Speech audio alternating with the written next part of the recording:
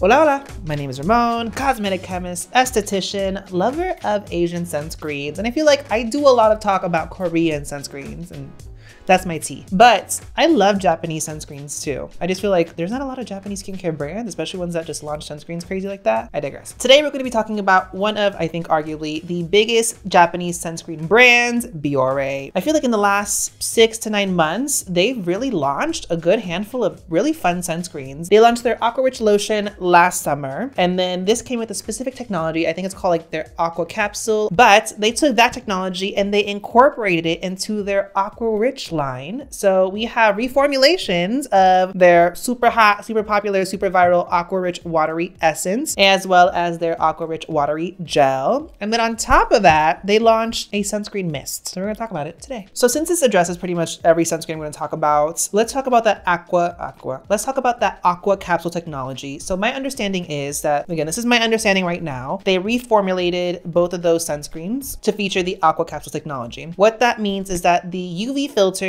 are apparently encapsulated, and I'll have the press release from Kao, the parent company of Biore, in the description box if you want to read it. But the UV filters are encapsulated, and what happens is when you apply shear stress, aka you rub it, the capsules break, and the two benefits you get from that are rich hydration, as well as essentially it helps to form a more even and therefore more robust film of protection on the skin, which means better UV coverage for the individual wearing it. And also, I don't work for Kao, I don't work for Biore. Also, I bought these myself, so not sponsored, not an ad, not PR. I showed my coworkers this formula and the products, and they are under the assumption that the encapsulation is based off dextrose or dextrin. If you're into that information, there's that. Looking at the overall information for the Biore sunscreens, basically they have that water capsule technology, as well as humectants that help to really hydrate the skin. These are all super waterproof, which means they are 80 minutes water and sweat resistant in America, translation. They're also specifically formulated, at least the watery ones, to be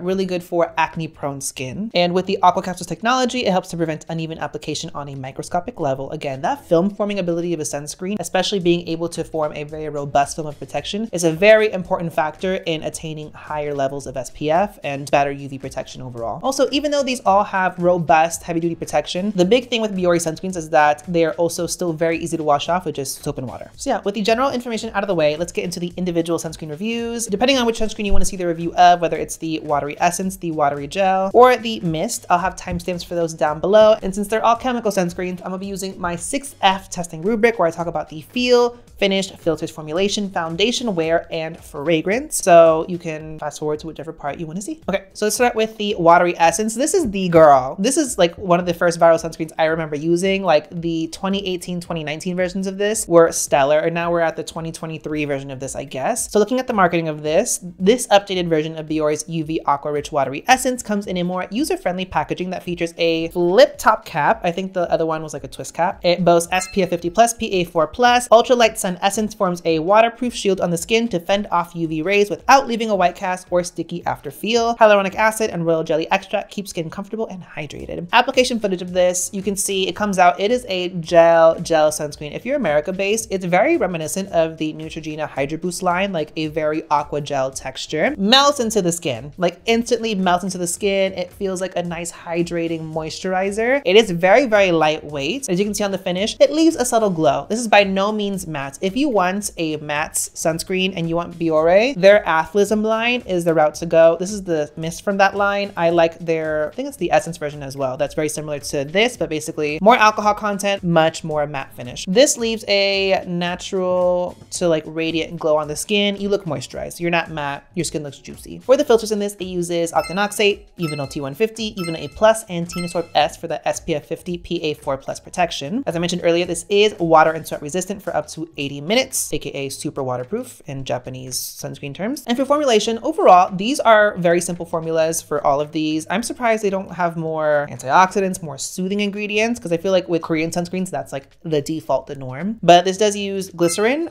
arginine. Arginine is an amino acid that also acts as a natural moisturizing factor. It also has sodium hyaluronate, royal jelly extract, xylitol, which is like a sugar. Sugars are really good humectants in cosmetics. Butylene glycol. This does feature ethanol. This does have alcohol in it. That's like what these are very well known for. And it does have fragrance. With the alcohol, what I will say is, and I have videos about this, I'll have cards up here. Alcohol in sunscreens helps to do a lot of things, but specifically in Japanese sunscreens, it helps to make formulas very elegant because it dissipates very quickly. As a result of that, it helps to create a lighter skin feel. And especially in a product like this, which is ultra hydrating and moisturizing, I never worry about any negative repercussions from alcohol in my cosmetics. For foundation wear, this is one of the best sunscreens because it feels so light. It's literally like a second skin. It's super hydrating, so your skin is adequately prepped for makeup. This is an amazing primer for makeup. Plus, this is one of my favorites as a reapplicator over makeup because the gel is such a lightweight texture. You will have to powder a little bit if you don't want a glowy finish, but again, this is not greasy. It's just glowy. Those are two very different worlds in my mind. And then for fragrance, because it does have fragrance, to me, it's not an issue. I smell more of the ethanol, if anything.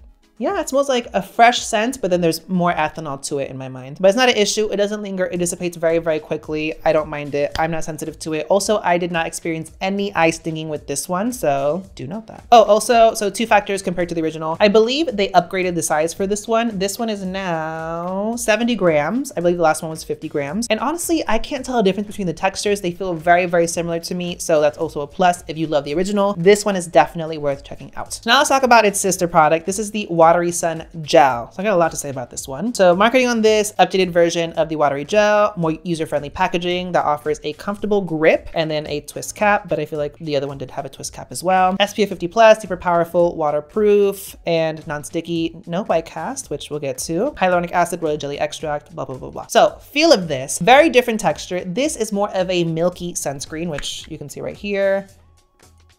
Well, no, okay, I lied. It's kind of like a milky gel sunscreen. It still has a gel quality to it, but it feels like it has like a milky sunscreen texture. So it's like a hybrid texture. I will say it's very light on the skin. It works in easily. If you can look on the screen, you'll see at one point it like low-key congeals on my skin, but that works away really quickly. So that's not a concern overall. I was worried at first, but it doesn't pill. It just has this weird texture at first where it looks like it's like congealing on the skin, and then it just works in really easily. So it does feel lightweight. It does feel very hydrating on the skin. The finish of it, it's still glowy, so it's again not mattifying. And so it's in that regard very similar to the Watery Essence. For filters in this is where we get into a little bit of a different territory. So it does still feature octinoxate, Uvinol T150, Uvinol A+, and Tenosorb S, but this also features titanium dioxide, which is a very interesting touch. And so that's why I made a comment about that white cast situation earlier. Truth be told, and I remember back in the day when I was in Chicago first starting out content creating and I was talking about sunscreens initially, I knew I loved this. My boyfriend, oh, at that point,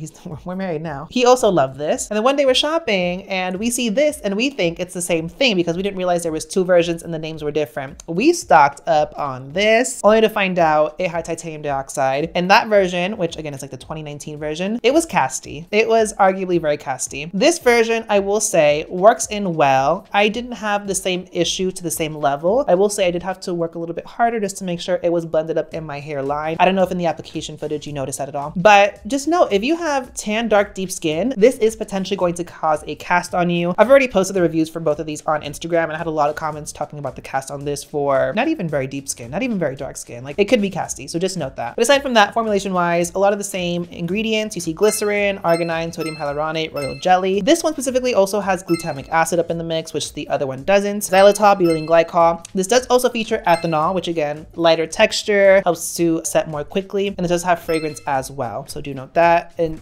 honestly, same fragrance experience as the other one. The ethanol overpowers the fresh a little bit, but then both of those dissipate very quickly. Foundation wear, again, it had the congealing situation, which made me very worried, but overall this actually wears well under makeup. I wouldn't reapply this over makeup though. Definitely the Watery Essence is the girl for that one. My comments on this compared to the original is this is less casty, but also they made this one smaller. This one is now 70 mil. I believe the old one was 90 mil, but don't quote me on that. I do know they made this smaller though. I was like, what's the point of this? This is the superior superior version, and arguably this is leaps and bounds better. And the main difference is that this one has a titanium. In the cosmetic chemist world, titanium dioxide is an amazing ingredient for boosting SPF value because it's a great UVB absorber. So a lot of times if you want to increase the SPF value of a sunscreen, titanium dioxide is the route to go. And so I was like, but both of these are SPF 50 plus, PA4 plus. This one makes no claims as to having an even more higher protection value or whatever. People in the comments on Instagram were like, in Japanese skincare world, gel in the sunscreen name apparently alludes to body specific formulas. Both of these say great for face and body. So apparently this is more intended for body use. That being said, if that's the case, why did they downgrade the packaging size? Make it make sense. But yeah, this one is kind of like, okay, if you want that, especially for the titanium dioxide value, worth getting. This one to me is still the GOAT. If you want this experience, you still want titanium dioxide, but you want them alcohol free, the Can Make sunscreen, the clear one, is the way to go. I believe the Can Make clear sunscreen is ethanol free. If I'm incorrect, let me know in the comment section. So now let's get into the mist. So this isn't necessarily in the same product family as this one is. It exists in the same family as the Aqua Rich Aqua Protect lotion because it's the Aqua Rich Aqua Protect mist, but it's still under the Aqua Rich line. So it's in this video. I was so hyped when I saw this because I was like, oh, Biore is like that girl when it comes to sunscreen products. This has to be amazing. So I swiftly put this in my basket. Looking at the marketing for this hydrating sunscreen comes with SPF 50 plus, PA4 plus protection. Sorry, no, SPF 50, no plus, PA4 plus protection, and in a refreshing mist formula that absorbs instantly into the skin. Great for those with on-the-go lifestyles. The waterproof product can be used on both face and body. I'm going to read a few product details off of Yes Style, just so we're on the same page. Fog-like mist that dries quickly and adheres to the skin evenly. Anytime, anywhere, full body, quick protection. Momentary mist, UV. Non-gas mist type, meaning it's not aerosol, it's just a regular face mist. Convenient for quick UV protection even when you're out. Protects your skin moisture every time you bathe and keeps your skin moist and glossy. I guess that means water resistant part. It says it's super waterproof, so 80 minutes water and sweat resistant for face and body, also for hair.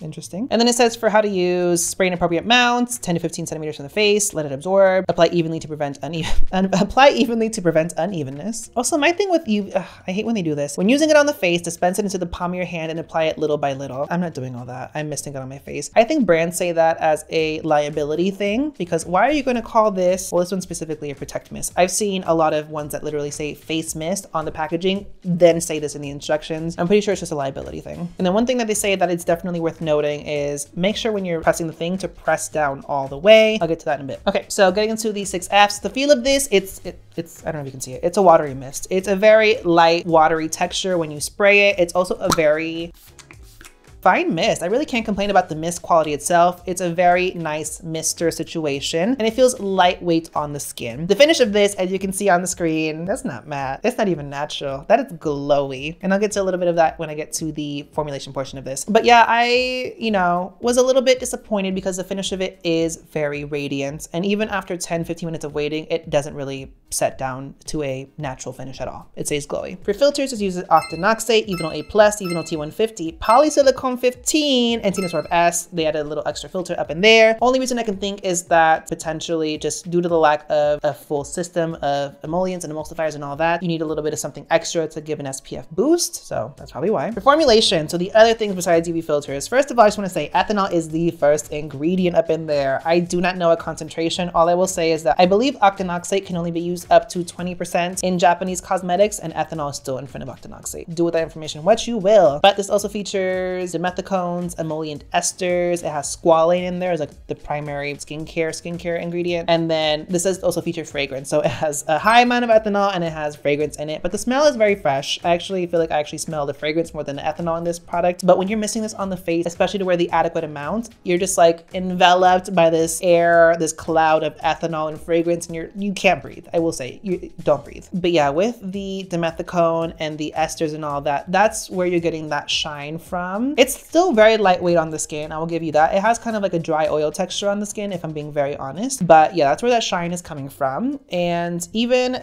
the esters in there, they're not necessarily volatile esters that evaporate quickly, like they're emollients. For foundation wear, so I actually have it on, but I heavily powdered. It leaves you shiny. And even after 15 minutes, like I mentioned, you're gonna stay shiny. I did powder, which you can see on screen, and it takes the shine away very easily. And I'm not going in heavy with the powder, I'm like lightly dusting. So that's definitely a positive. But I think a negative, slight negative, is that I do feel like it oxidized my foundation a little bit. Like my foundation went up like a little half step and I was like these are not the same color anymore. So half the time they never are anyways, but I will confirm, I think it is the sunscreen mist itself. So that's definitely a con. But I mean, if you like a glowy finish or you're someone who will carry powder on with you, I think this is a really good option to reapply. If anyone's wondering, for the application of this, I use my little scale and measuring spoon. I measured about 10 spritzes is about enough for my face. So when I do the face, I do 11 or 12 and I just make sure my face is fully saturated. But yeah, this was interesting, slightly disappointed, but realistically, this really plays into every other SPF mist I've really used. Very similar qualities, similar finishes, similar user experience. What I will say though is this right now is about $12 and you get 60 ml. So to me, that's a decent price. I can't tell you how quickly you would go through this bottle if you're reapplying once, twice a day. I'm right here right now and I've used this, I think 4 or 5 times. So do with that information what you will. But yes, that is some newness from Biore, which is really fun. I love seeing newness, new launches, reformulations from Japanese brands. I feel like Biore is notorious for reformulating their sunscreens every few years, but I'm not mad at it, especially because I feel like Kao, their parent company, does do a lot of innovation. Super exciting. And I love the aqua capsule technology they have in this conceptually, just because it's cool that they're still able to keep a very elegant, lightweight texture, but really ensure that film is going to be a lot more robust, a lot more sturdy, and thus ensuring you're getting really, really good UV protection. Let me know down below in the comment section, have you used the new reformulations of these two, or have you tried the new mist? What are your opinions and your thoughts on those? I'd love to hear what you guys think, especially if you had a different experience than me. Don't forget to hit that subscribe button so that you know when I post more skincare, sunscreen, and Fenty related content on my channel. Give the video a thumbs up, and thanks for watching, guys. Bye.